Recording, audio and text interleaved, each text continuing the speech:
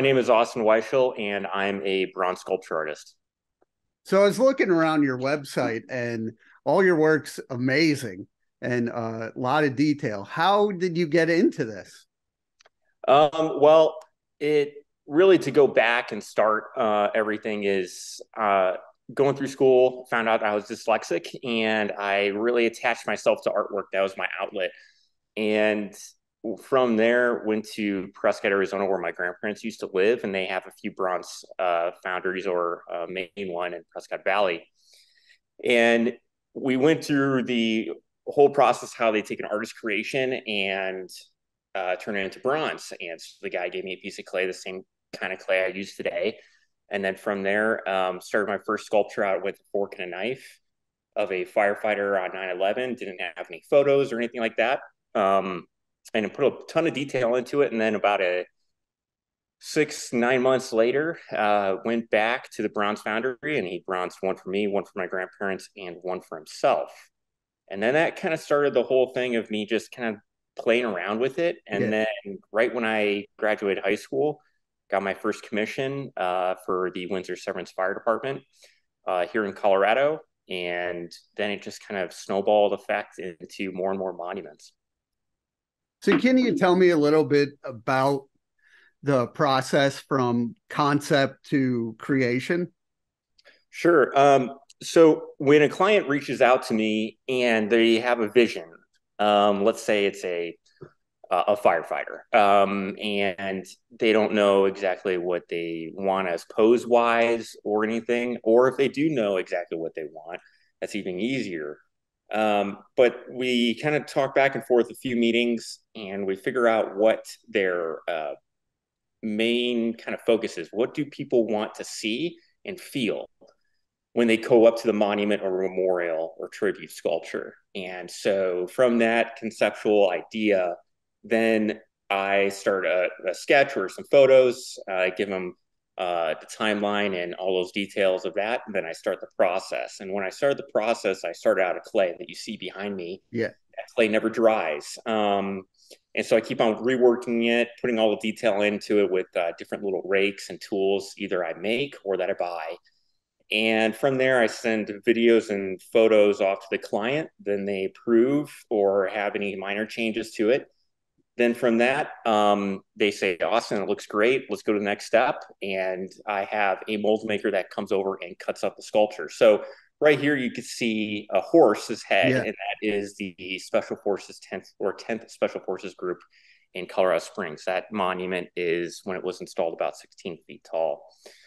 And so you can't see it here, but that was one of their cut lines for the mold making. So they put a mold on something on one side and the other. They put a shell on it, break that mold apart. They pour wax in there, and it goes through the lost wax casting process that takes at least a few months to about 6 months, depending on how large the monument is. So then after that, then once there's about like 30 to 35 people that work at the bronze foundry, so they all touch my work. And so they get all those parts welded all back together after it's been bronzed at 2000 degrees. And once that is complete, they weld it all back together, make it look like it's never been welded before. So they put my same textures in there and everything. Then the coloring stage is one of the coolest things, next to them pouring the bronze. And the coloring is they heat up with a torch, it opens the pores of the metal just enough. Different acids and acrylics then will be put or applied onto the metal. It traps it in just enough versus a car paint that lays on top of it, Oh, right? okay. And in that way, you can have bronze kind of pull through and have shine. And that's what I like to pull through with my monuments, that they have color to them, but you still see the pull through of bronze. And what that is that gold. So if you see a shined up gold, that's where I shined up the bronze. And then the color is almost like a mist to it. So that takes a few days to kind of go through the process, and that cures for about a day or two with the lacquer. And then I bring it out or ship it out to my clients and they install it. So if So, you also are a first responder, mhm. how is it, also creating first responder memorials, taking your own experiences into it? Yeah, it's The fire department's been a part of my life since I was about 13, 14 years old. So I started as a student firefighter for the Loveland Fire Department here in Colorado. And then from there, I went to another department and then landed into Windsor Severance Fire Rescue. And so I didn't become a certified firefighter until, at age 18 Yeah. for the volunteer side. And taking those calls and interactions with all the guys and putting into my work. So all my work is self-taught. Like I didn't go to art school. I didn't do all that stuff. So it's a little bit different because it's me. It's completely me. It's not. I didn't learn it through another artist that has a certain technique.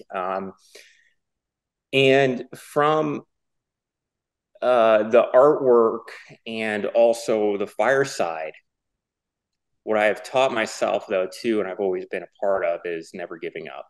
Yeah. And it's really easy to just kind of like throw in the towel a lot of times. And where I bring that in is like the details. So when we look at a scene, let's say it's a house fire, car fire, whatever it is, we want to focus in on what is the issue, right? But we also want to see what else is going around us. And with my work, I want to do that too. So you have the main focus of the monument, and you have hyper realism detail of the sculpture. So I have a small sculpture right here that's tabletop.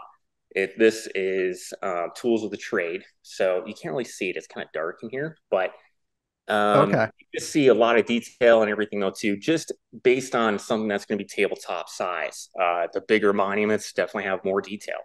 Um, so that's the cool thing about these monuments that I create is I'm able to capture the spirit of, let's say, the fire department, police department, military, because I have a taste, as in with the fire department side and the camaraderie that we have, that I can actually push into the work itself. So that's what I really love to do and why I create my work. So how important is emotion with creating these sculptures? Yeah, emotion, creating emotion into artwork is one of the hardest things. Yeah. Because you're trying to capture a moment in time. And that moment in time is a slight movement, a slight wrinkle in the pants, a slight facial expression. Although that, so let's just talk about the face. Everyone's face is different. Everyone has their own unique look, and in their mannerisms and everything though too. But we all know what a face is supposed to look like. That's the thing. Isn't that weird? So with that, capturing the moment in time is like a slight like worrisome look. It could be, let's take the Nevada State Firefighter Memorial. Now they have masks on, but the only thing I can play with is the eyes. Because when we walk up to each other, our mask is not just solid. We can't see our eyes. We can actually Right. see each other's eyes, but it's just this, right? So you're trying to capture as much motion there. And it's not like making it too cartoony or anything like that. Right. You're wanting to those fine lines, those kind of like when somebody smiles, they kind of like squint their eyes, things like that. And then let's say it's just a firefighter just standing there. There's still going to be movement within the gear. There's still going to be movement within everything. So capturing that does take time. So I'll build up a sculpture like this. This is like 50% larger than life. Then after that, then it takes a long time to do the fine details. It's easy to build up, but what Okay. takes time is the actual perfection of the skill. Just like in the fire department. So when you're going to be forcing that door and stuff, yeah, you could force a door and blow out the frame pretty easily. But how do you force a door in a way that you can still lock it or that you can still shut it? So that's another kind of tie that I do with my artwork is pulling those kind of two things together. And that's so important for that stuff because, it's going to be around forever. Yeah. And it means something to each fire department or even the smaller things. What Yeah. is some of the feedback you've gotten from either veterans or first responders from your work? So I a while ago, I kind of was sitting back at an installation and just wanting to like view everybody. And what I tell people is I live for 3 seconds. And what that is, that 3 seconds is right when they take off the tarp from the sculpture and they unveil it. There's a moment of split silence, then you have a gasp, and then some people have massive emotion, they cry, or they have massive emotion that they want to go up and touch it. Um, and those emotions, it's really hard to like capture words Yeah. for such emotions, right? It's kind of like explaining color. How do you explain color to somebody, right? And so emotions sometimes are so powerful. Like for me, like when there's something really emotional, I might be just like stone cold on the outside because I just don't know how to communicate that even physically sometimes, right? So let's take the Special Forces Monument. And with that one, when they dedicated it, you have these families that are walking up, Gold Star families, that they lost their father. Um, and you could just tell that they're just so happy, but they're sad. Yeah. And then the mothers and the fellow, um, military members, it's a sense of pride, because this is them. This is them. And so I want to best replicate who they are into every single sculpture. That's what's going to be powerful is so with the Special Forces Monument, there's a lot of secret things with it. But some of them I can share is a lot of the guys actually went to war. Actually, all of them that I had up to the studio, there's about 15 to 17. And they were able to actually sculpt the sculpture too. And so for them to actually go to war and come back to the States, and it's almost like therapy to them. Right. They're able to actually put their own fingerprints in it. And then I also had some other people put their fingerprints in it. So you can see that will actually pull through the bronze. So now their legacy is now forever in a piece of work. It's not just me, it's them. And I'm just the channel between those two things. That's what I see.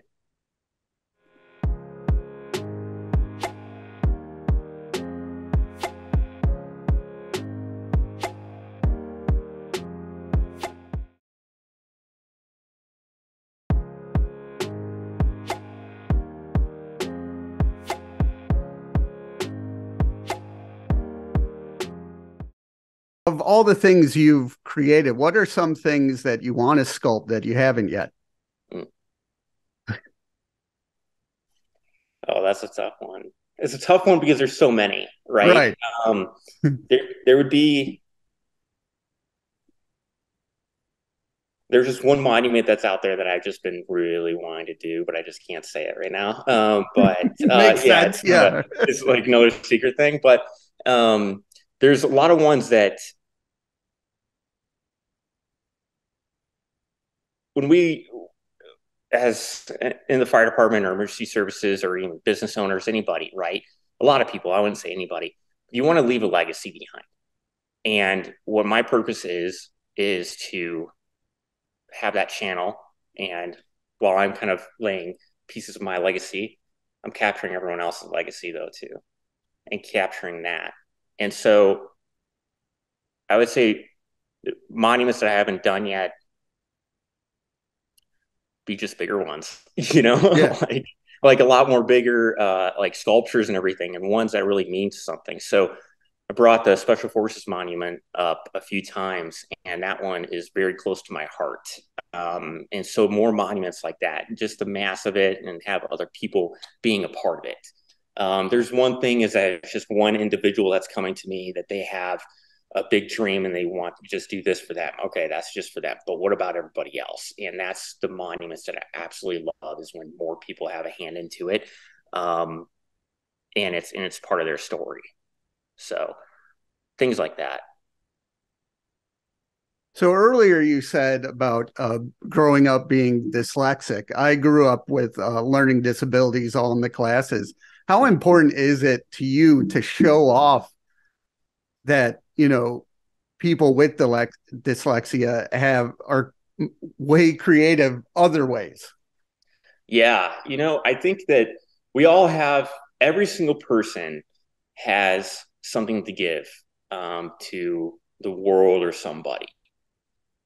And what that is, it could be, a mom, or it could be somebody else that just loves.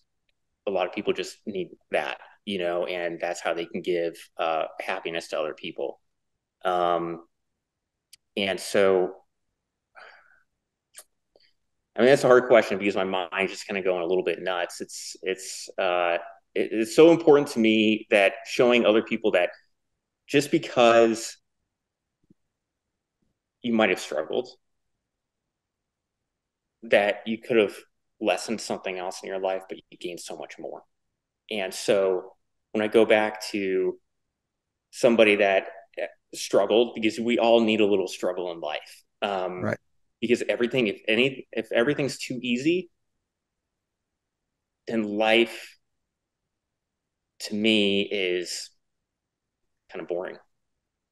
I think that, pushing the envelope and everything and showing that you can do it, because our minds are saying, are kind of primal in a way of, we always want to say, oh no, we can't do it. Oh, that's for them, or everything like that. And showing everybody else that, hey, I came from some lows, not the deepest lows and everything, but I used it to my advantage. Yeah. And I still have issues today of like reading emails or, different things or contracts, but I'm able to give something else to people.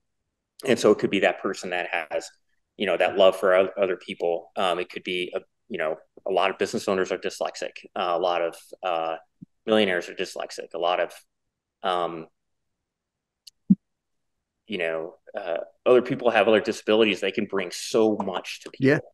So I think it's a great thing to actually have, some struggles in life. And um, yeah, I'm very fortunate for um, those things I've had and the people that are on my side, really, to try to bring me up.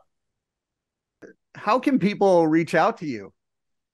So you can go on my website. It's Austin Weishel, Weishel.com.